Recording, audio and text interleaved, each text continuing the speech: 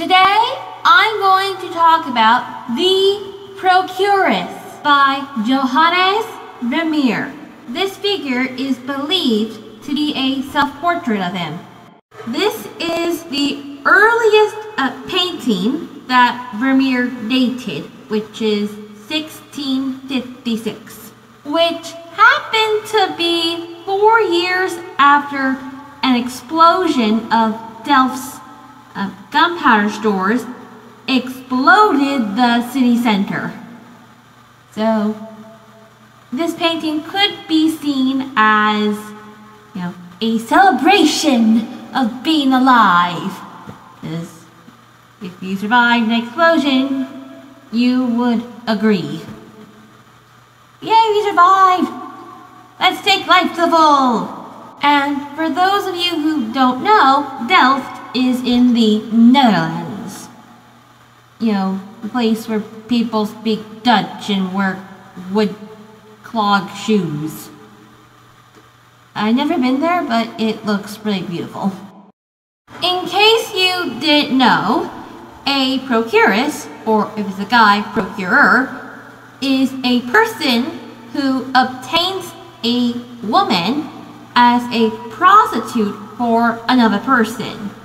So this figure is likely the procuress, and you can see by the greedy look in her eyes that she's expecting payment. To be honest, when I first saw this painting, I thought she was a dude. Then as I looked at more, I thought she was just an androgynous figure. But now, as I researched this painting, I've come to the conclusion that this is definitely a woman. Anyway, Vermeer's father was an innkeeper in Delft. Said for that, Vermeer lived in Delft. And anyway, Vermeer's father, aside from being an innkeeper, was also an art dealer. Well, his art dealing was, sort of a side business. And it's believed that this is where Vermeer got his art training. At least I believe that his art dealer.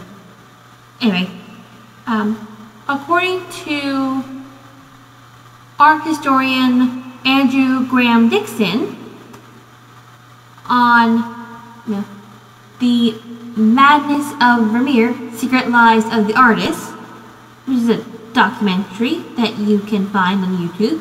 This painting was made to depict the rambunctious world of tavern and brothel, the world he's grown up in, but it's a subject he's never returned to. That's not my impersonation of Graham Dixon. That is just my British accent, which I acquired thanks to my love of British programming, which, since I'm an American, I can only watch on YouTube. So, anyway, this painting currently resides in this museum in Dresden, which I'm not going to try and pronounce, but the name is on the screen. So for you blind people out there, I am sorry. I don't want to embarrass myself any more than I probably already am. So, like all of Vermeer's work, there's a mystery to this one. Typical Dutch paintings at the time show a narrative, like Dutch folk tales and fables and parables and stuff, or religious messages. But Vermeer, for some reason, removes the narrative, and because of this, we don't really know what's going on. Like, get a sense of it. Like in a woman reading a letter, we know a woman is reading a letter, but what's in the letter? Sad news or bad news? And in this painting, well, we know that a man is getting a prostitute from a procuress. But what about the Vermeer figure. Why is he there? Who are these people? What are their names? Who are they really? Who are these men? This woman is, as I said before, the Procuress, but that's all we know about her. Is she a nun? Or just some lady? Or, is she the prostitute's mother? Or some other relative? Or is she just the Procuress and that woman's just a prostitute? We have no idea. Is she related to any of the other two men? We don't know. We know that this man is probably a client of the Procuress, and it's either about to sleep with or has just slept with this woman, who is probably a prostitute, who has been procured for the man in red by the Procuress. And she's also having her breast squeezed or touched by him. But also if you look at the shading, it looks more like squeezing to me. But that's what you should expect if you're a prostitute. Having your genitals and other private parts being touched by random men who give you money. Anyway, but there's still the question of, has the woman been a prostitute for a long time and therefore used to being touched like this?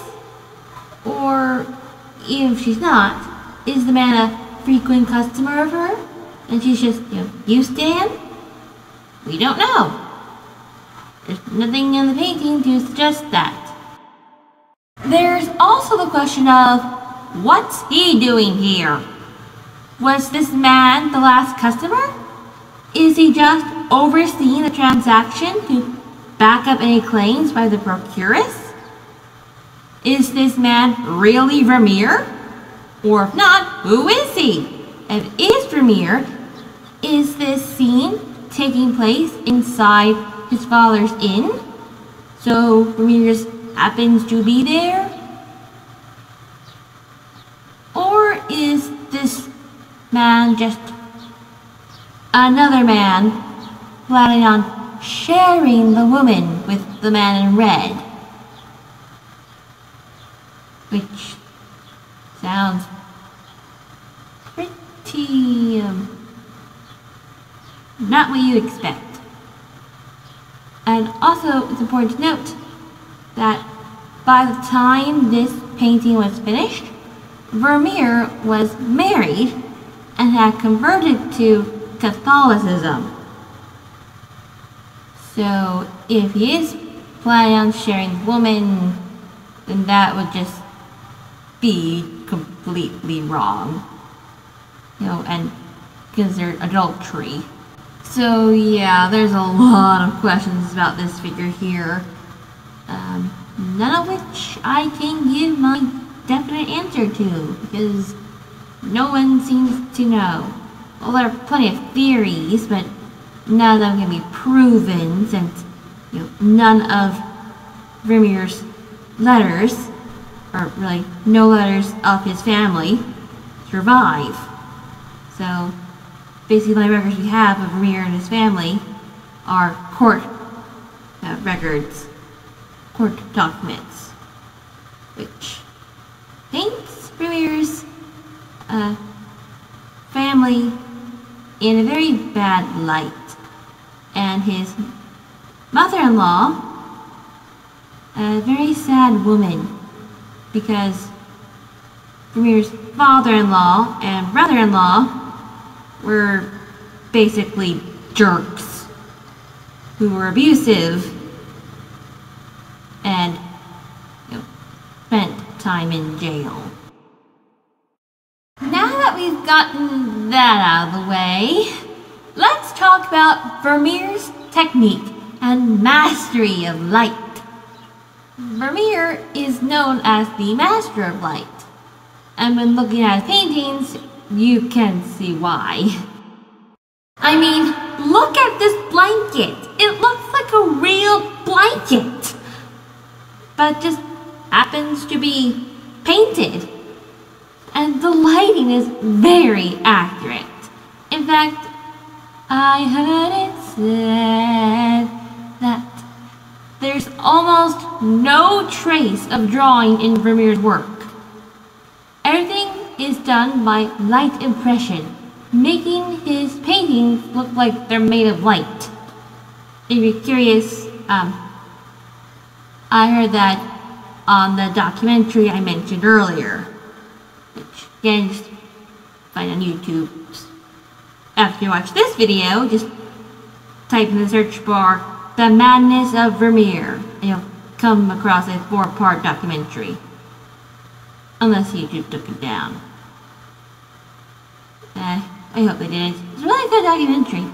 And if you look at this Vermeer, which is woman writing a letter with her maid, you can just see how photorealistic the light is.